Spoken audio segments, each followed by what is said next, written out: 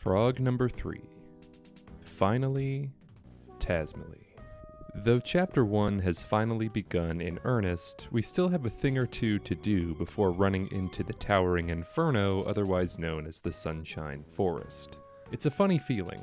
In a weird way, playing the game frog by frog actually removes some of the tension from the story. A forest is on fire, animals are being terrorized by men in pig masks, Lucas, Klaus, and Hinawa are somewhere out there, and I'm controlling Flint and Thomas as they mosey around a town square and chat with fellow villagers. For as much as I can bask in details while playing this way, I can also put the plot on the back burner and get around to it whenever I want. Maybe we can learn a lesson in patience. No matter how crazy things get, there's always a moment to take a breath. So, what is there to do before all the heroics? Well, first things first, we can kick around some rocks and listen to the newest track.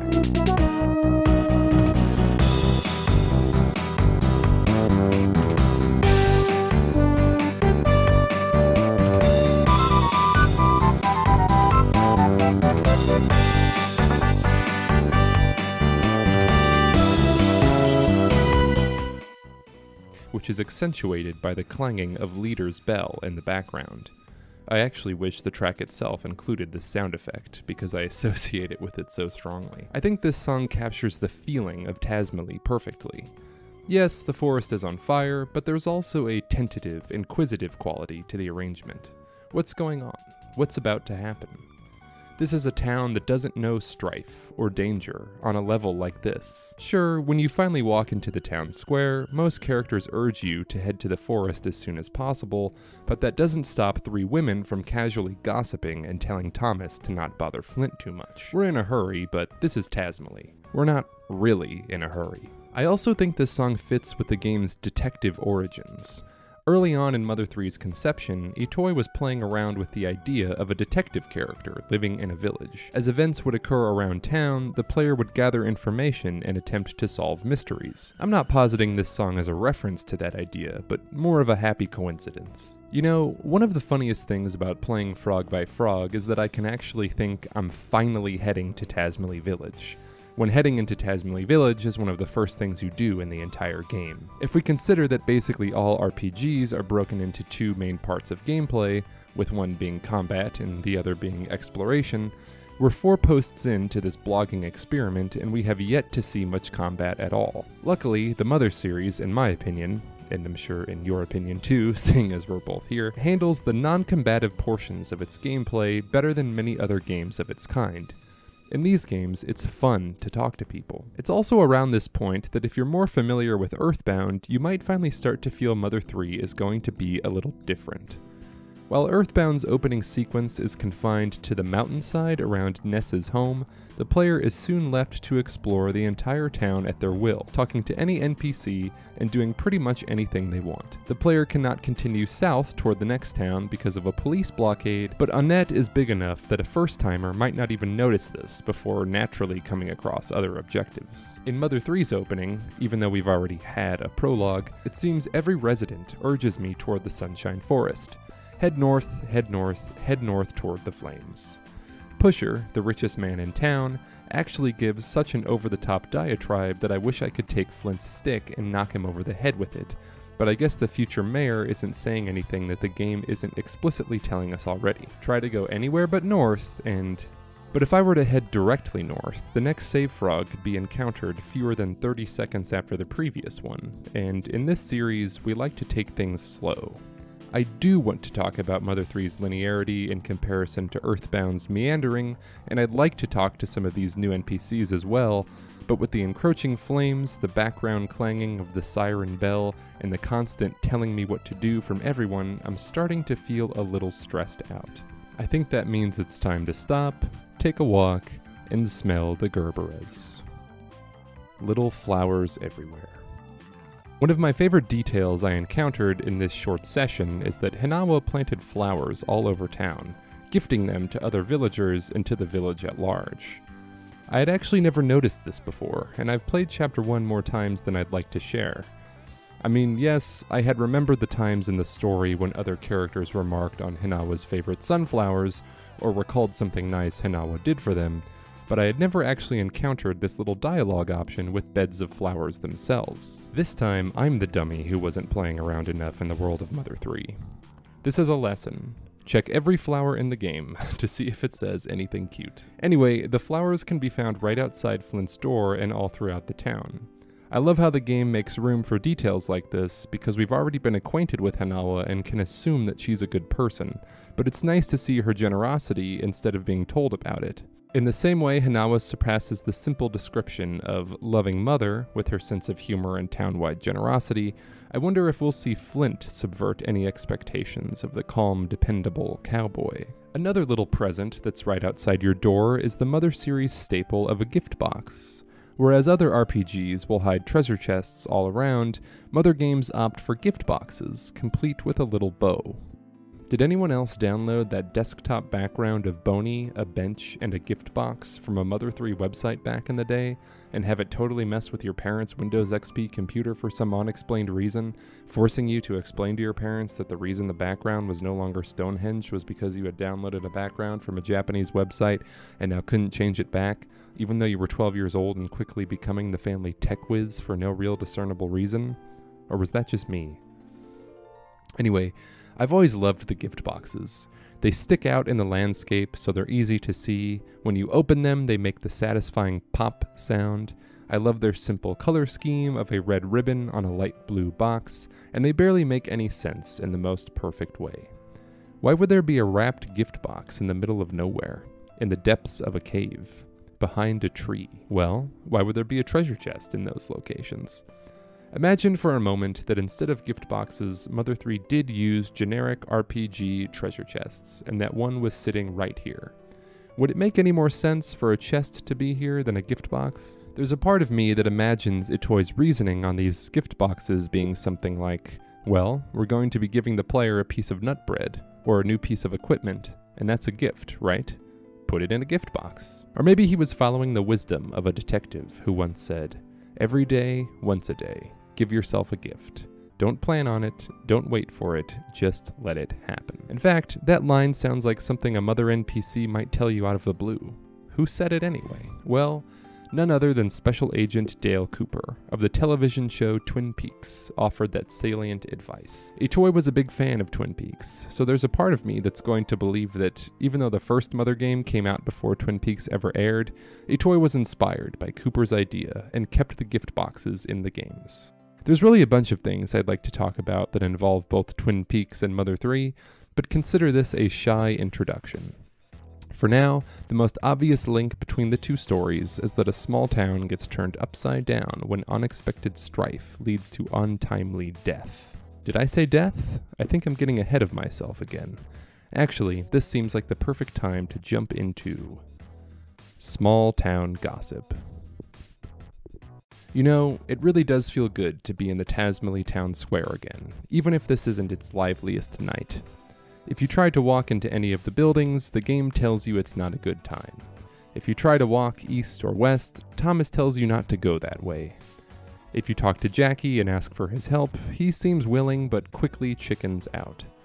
Other than Nicole sputtering his interpretations of events, the only real fun people to talk to are the town square's gossiping trio, who huddle around a well.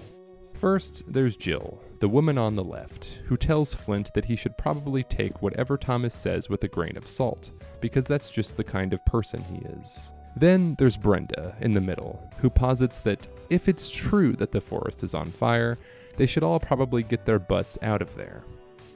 Lastly, there's Lisa, Thomas's wife, who tells him to quit following Flint around and acting like a siren. As Mother 3 progresses, these three women will always have something to say, and I just get such a kick out of this. I think this trio is perfectly funny, funnily skeptical, and skeptically ambiguous as they chat for chatting's sake. They crack me up.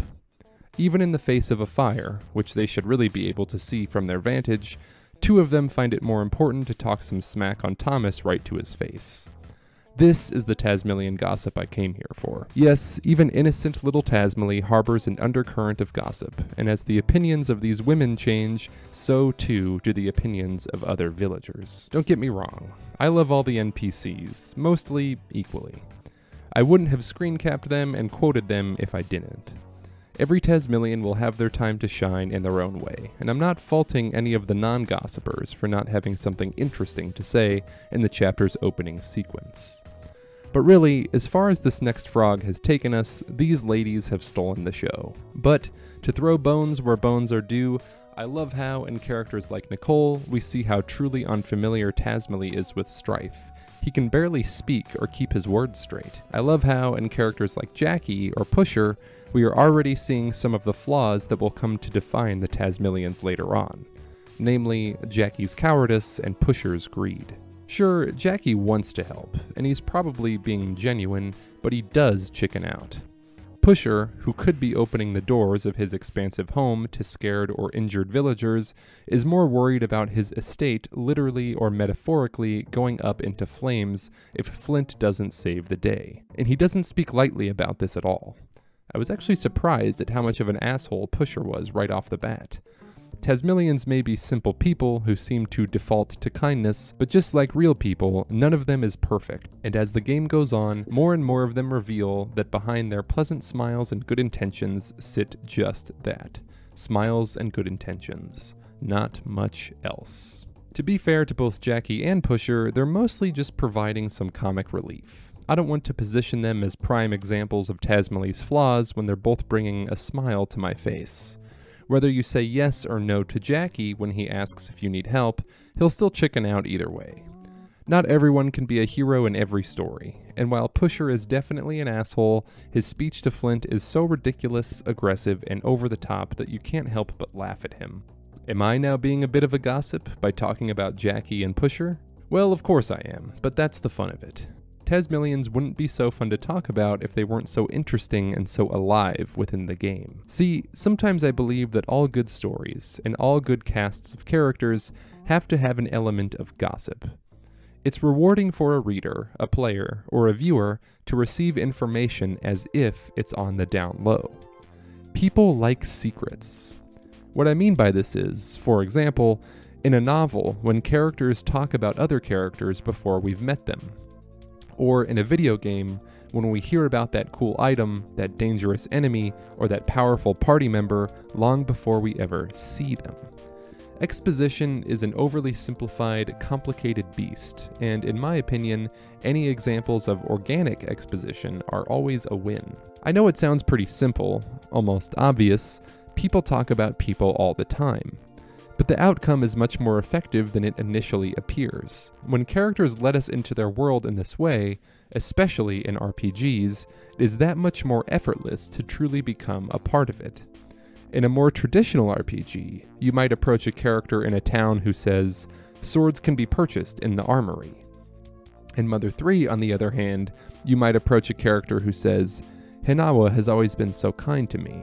She planted the flowers right over there." I'm bringing this up because Itoi once said he wanted to develop a game where a single place would change over time, where an NPC's daily routine could be observed day to day, where a player could listen to town gossip and track the developments and lives of a side character, of any character.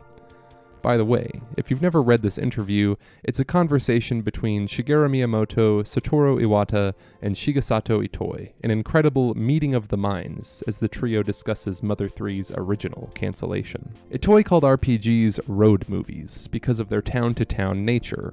Once you completed story elements in a certain area, you'd move to the next, and if you went back to visit a previous town, it would be as if nothing had changed. Like nearly every convention in RPGs, Itoi hoped to approach this idea differently in Mother games, specifically in Mother 3. Ironically, the difficulties that came with making this kind of design work on the scale that Itoi wanted ended up being one of the nails in Mother 3's coffin when it was being developed for the N64. I'll talk about this more in a later post, but I think it's easy to forget that in the 90s and early 2000s, not all video game series successfully made the jump to 3D, no matter what the developers tried. The Mother series, in a way, is one of those cases. But what about Mother 3 on the Game Boy Advance? Did Itoi succeed?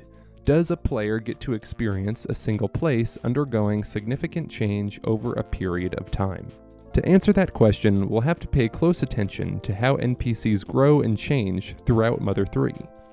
I'll say off the bat that while I don't think Itoi's goal was necessarily realized in the sense that, for example, talking to one NPC before another could trigger a varying sequence of events, I do think that Itoi succeeded in showing a place, Tazmily, develop as though it were a character itself.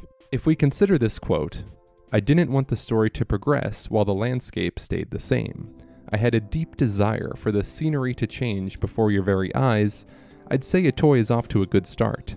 The game begins with a forest catching on fire, after all. Before I move on, I'll say that something I am looking forward to the most with Frog by Frog is cataloging these villagers and their changes as much as I can. I want to see events occur and opinions change. I want to mark the moment where certain Tazmilians reveal the small detail that grows into a new personality trait. I want to check in with the gossiping women whenever possible to pick up a new piece of information or rumor. The time in Mother 3 doesn't pass in an internal clock, or in a pre-programmed set of instances, like Itoi originally envisioned. But time still passes in a narrative sense, and you'll get much more out of any NPC in Mother 3 than you will out of most NPCs in contemporary games coming out this very year. Mother 3's NPCs are not just vehicles for side quests, hidden items, or other rewards, which might make them seem like they aren't worth your time, but they will exist as pixelated people better than most other minor characters you'll find in video games. I can promise you that. These NPCs are more just dialogue trees, programmed into games to give the semblance of complexity. Maybe except for Mapson. Is it time to talk about Mapson? Here, I've marked your map. As I mentioned above, Mother 3 begins to mark itself as different from both Earthbound and Mother pretty early on. I've personally never minded Mother 3's more linear approach to design, even when NPCs are telling me where to go, and my only party member is telling me where to go, and the game itself is telling me where to go, and the richest man in town is telling me where to go, and more characters in the next section of gameplay continue telling me where to go. I'm not bothered too much, because Mother 3 and its cast of characters managed to stay so consistently charming that I view it as part of the fun. A little fourth wall breaking never hurt anybody. However, one character in Mother 3 manages to make me question the linearity just a bit, and that character, of course, is Mapson. Let me say here, it has nothing to do with the fact that a man named Mapson gives you a map. As far as I'm concerned, that's a stroke of genius on Itoi's part. I also like Mapson mostly as a character. He's a chill dude with sunglasses on who gives out maps. Nothing offensive there. He's not any different than the guy in Earthbound who has a hint booth, where the player can buy hints about where to go next. I guess my disappointment comes from Mapson explicitly saying, "You're worried about Lighter's shack deep inside the Sunshine Forest, yes? Here, I'll mark that for you." Now again, I understand that the game design of 2006 is different than the game design of 1994, but this is an on-the-rails decision that really is just less charming than the other stuff. Mother 3 has, in my opinion, the best opening in the entire trilogy, and the Tazmilians quickly communicate to Flint that everyone is freaking out and no one really knows what's going on. The intro cutscene shows us a man with a piece of lumber leaving his house, but the player, as of yet, has no reason to know who Lighter is or where he lives. In Earthbound, it makes sense for people to be talking about the gang of sharks plaguing the town and causing trouble, urging the player toward their first objective. People in towns talk. People in towns complain about miscreants. That's how it goes. It also makes sense in Earthbound for the player to find a map in the library. You can actually entirely miss it if you never go in there. But how would Mapson know anything about Lighter's house? As far as Thomas knows, or as far as anyone knows, the Sunshine Forest is on fire. Everyone in their house mouse is telling us to go north. The game has closed off all other directions aside from north. Do we really need Mapson telling us exactly who is in danger and marking it on our map? This part of the game will literally not allow the player to go in any other direction than the Sunshine Forest. No matter where you go with Flint, there is a pipeline from his front door to exactly where you need to go. I'll just interject here and say, again, I wrote this post originally about a year ago, and at the time I had forgotten the line of dialogue where Thomas says that Lighter specifically is in danger, so it does make sense for Mapson to be saying that we're concerned about Lighter's shack deep in the forest. I guess at the time I wrote this post, I had just forgotten about that line, and I was kind of going on a bit of a rant about Mother 3's linearity and Mapson's role in it. So to all the Mapson fans out there, I deeply apologize for smearing his name through the mud. And as you'll find in both later blog posts and future episodes of this series on YouTube, I do end up loving Mapson later on in Mother 3, but there was a rocky start to our relationship. Anyway, back to the video. Now, to argue against my own point here, worrying about lighter and fuel makes the most sense. Everyone in town knows they live out in the forest, so it makes sense for Mapson to assume that's where Flint is headed. Thus, it makes sense for him to bring it up and mark Flint's map. And I don't mean to nitpick. The reason I want to write this blog isn't to take a critical magnifying glass to the game. I guess it just feels like overkill that isn't as much fun as the other stuff. At least in Earthbound, the hint booth guy seemed like some weird outcast who the rest of the characters never congregate around. He lives on the outskirts of society with his sketchy hint booth and makes a living helping out kids with video games. I liked imagining him as a schoolyard kid who never grew out of collecting video game secrets and cheats. He's that cool neighbor kid you had with all the level 99 Charizards, except now he's 40 years old and charging money to use his Game Shark. In Earthbound's parody of contemporary life, he makes sense. Not that things need to make sense. I guess I just digress. I'm just musing here. As I've made pretty clear thus far, the Mother series wins over my heart about every 45 seconds, but I can't ignore some of the criticism I've heard about Mother 3 over the years, and I can certainly understand how the opening of Mother 3 can be a bit off-putting to someone who loved Earthbound. While I still argue that both games do what they can to feasibly keep the player on track, I understand that Mother 3's approach lacks the same amount of verisimilitude, of realness. Of course, plenty of things in the Mother series operate unapologetically on their own terms. There's the octopus, or pencil eraser, which erases all octopi and nothing else. There are escape mice, which will lead you out of caves, cups of life noodles that restore you from the dead, and Duster's wall staples, which allow him to climb up walls by sticking staples into the sides of mountains or predetermined paths. As I talked about in Post Zero, the heart of Mother is imagination, and the best moments of imagination never need to make sense, and they never should have to. So I'm not saying Mapson is a bad idea or a bad character or that he doesn't fit in with the Mother series, but I just have to admit that I found him kind of jarring this time around. That said, I guess if I think it's fun for Alec to tell Lucas to imagine a thing called a B button, I should give Mapson a pass when he tells Flint to do something R button-ish. I hope no one thinks I'm being overly analytical of Mapson, because I want to investigate Mother 3's logical consistency piece by piece or something.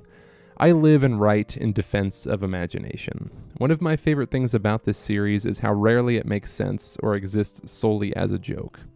That said, I do want to investigate why some players have more aversion toward Mother 3's approach to linearity, despite some of its aspects being similar to story progression in previous games. I'll have to see how I feel next time I encounter Mapson, and I'd love to hear other people's thoughts about the character. Feel free to write at me and tell me I'm wrong. And finally, Northbound. Well, the gameplay session finally winds down as I head north, much to everyone in the entire village's relief. Though I maintain that I'm heading north on my own volition and my own whims. I just happen to feel like it. I bet the fire is just a hoax anyway. Next time, we'll meet even more Tazmilians, some of which will be more essential to the plot than the folks we've found here. We'll even get closer to the flames. But if our current rate of frogs is anything to go by, I have a suspicion we won't quite make it to the action. A frog hanging around town square is sure to have friends nearby. This post's frog is a frog we will be revisiting a few times, actually. The way I intend to play the blog for now is to avoid repeating a frog in a single chapter, so even though I'll pass by this little guy many times, this is the only time I'm actually going to use him to save. I don't know if anyone else feels this way about Mother 3's frogs, but over time, they actually start to feel weirdly comforting.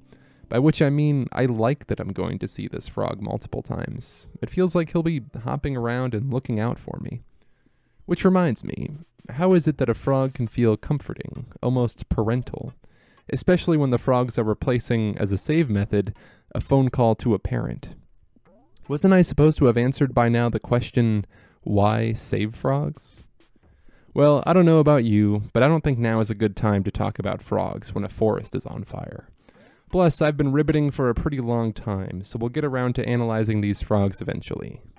Next time, I promise. Maybe.